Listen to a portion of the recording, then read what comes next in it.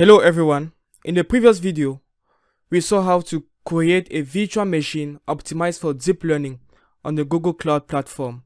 In this video, we would like to connect to this machine using a terminal, usually for Linux and macOS users, and PuTTY, which is an SSH client on Windows. So let's get started. So as you can see, our machine has two IP addresses, an internal IP and an external IP. The internal IP is the local IP of the machine in the local network, while the external IP is the IP address used to access this machine from the internet. So what I recommend you to do is to make this external IP address to be static in such a way that we can connect to this machine all the times without worrying about the IP address or worrying about if this machine has rebooted, because in case of a reboot, the IP address will definitely change. So to do that, we click on the navigation menu and scroll down to VPC network is down. Here it is. And scroll to VPC network. Here it is. And here we click on external IP address.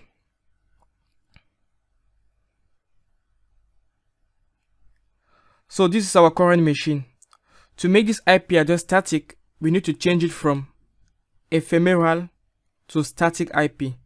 So I will click on static and this pop up. So I need to give a name, like a name linked to my IP. I will call it deep learning.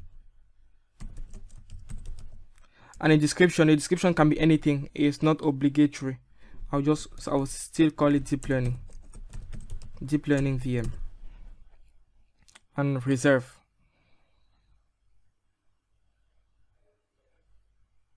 You see, it's creating the IP address of my machine here. So this is it. Now this is the IP address of our machine, and this is the IP address we will use whenever we need to connect to this machine.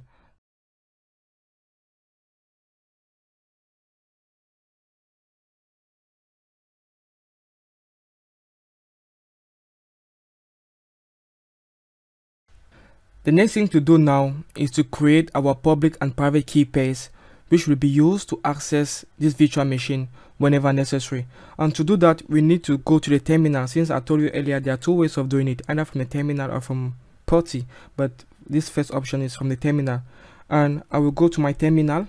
As you can see, I'm using Windows, but I will use the git bash, which is a terminal similar to the terminal we have on Linux and macOS. So if you are currently on macOS or Linux, feel free to use it. So because it is basically the same terminal as Windows, as macOS and Linux. So to create, I will navigate to my documents. I will navigate to my documents and create a folder called demo, just for demo purposes. But actually your private and public key pairs should be saved in a secured area, but since for demo purpose I will just do it here. So I will go to demo and create the key pairs. So to do that, we will use the SSH keygen command. -t, you pass the encryption method. -f, the name of the public and private key files. So I will call it deep learning. And -c, capital C, is the name of the user which will access, which should be used to access this machine. So I will call it Nathan. So that is it. Now it's asking us for the passphrase. The passphrase should be at least 5 characters. So I'll put in a passphrase, type again, and that is it. As you can see, our public and private key pairs have been created. So if I do an ls, you can see the two files. See the private key is this one, deep learning, and the public key is this one.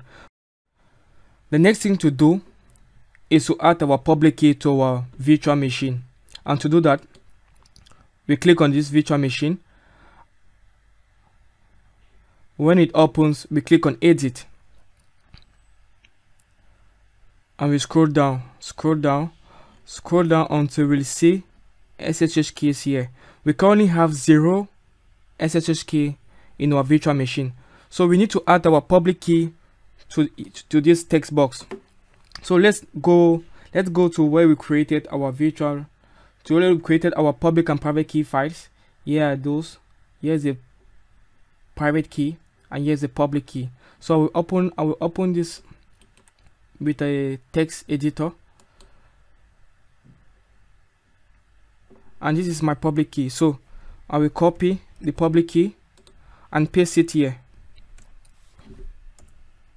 As you can see, the name of the user which will be used to access this machine using this public key is called Nathan. So this is okay, and save. Click on save. Now our public key is successfully added to our virtual machine.